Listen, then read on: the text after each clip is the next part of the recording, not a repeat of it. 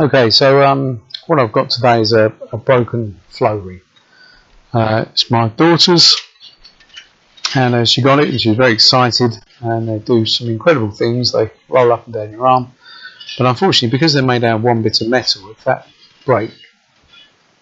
breaks, you know, if the join doesn't hold very well, and they don't hold very well if you throw them down the stairs, then they'll come apart and you'll end up with basically a very loose spring.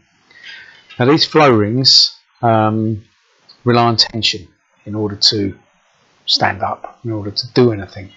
So this in its current state isn't tense, so you need to tense those up a bit.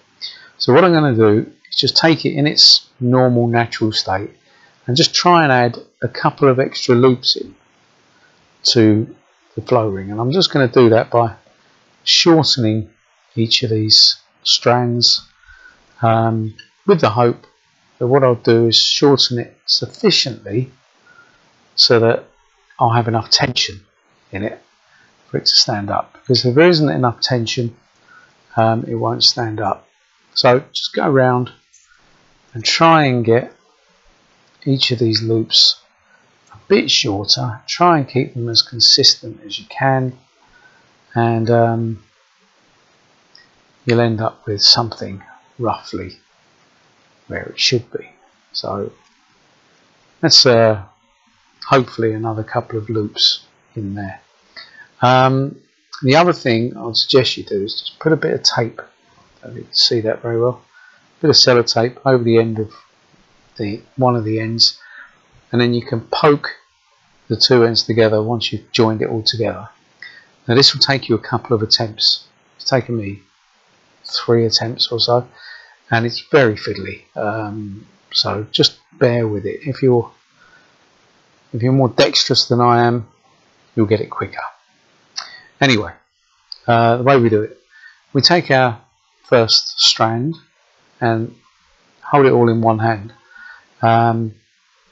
and what we do, we loop over the top of the first strand and then through the middle and pull it away. And then what we do, we take the second strand and we loop over the top of the first strand through the middle, make sure it links in nice and firmly, but then pull it away from the rest of the bunch.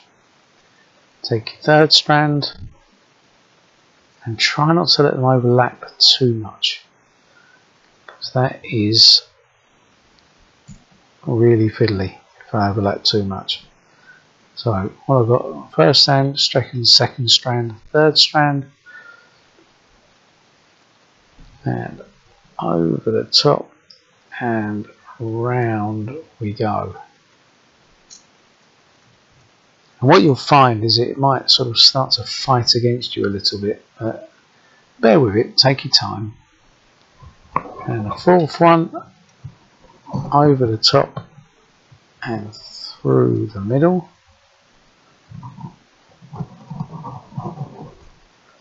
And then the fifth one, over the top and through the middle. And then the next one, over the top and through the middle. And yeah, just let it find its own way. You don't want to bend it too hard, you don't want to bend it too fast. Next loop is in there, over the top and hopefully almost lost it, through the middle. Next one, over the top and through the middle, if I can do that. Told you it's tricky. Next one, over the top and through the middle. Next one, over the top and through the middle. And then finally, hurrah hurrah, one more over the top and through the middle.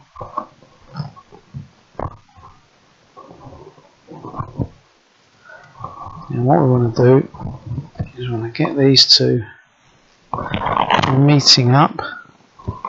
Now that's in its original position, this has gone over the top. to meet it, and hopefully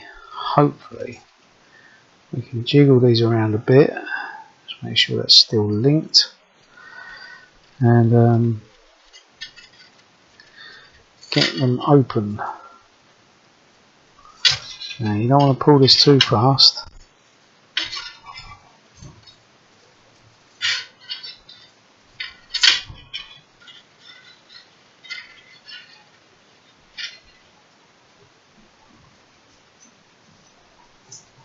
Okay, now I'm just pulling this now, and I'm thinking they are supposed to be tight, but I might have overdone the tightness a bit.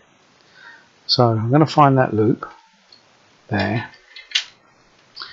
I'm going to unhook this. Oh, nervous times. And I'm going to try just to bring that back there. Take one loop out. Hurrah! There we go. So I had it a little bit too tight there, but again, if you don't have it tight enough, it'll just flop and it won't open at all. But there you go, we're back somewhere near normal now. If it's still not quite tight enough, then what you could do is you could take a squeeze out of that before you join it together, and that will give you a little bit more room. But essentially, that's back roughly to where it should be. There you go, like that, and then up and down again. So, hopefully that's helped. I couldn't find anything on YouTube that sort of answered that question.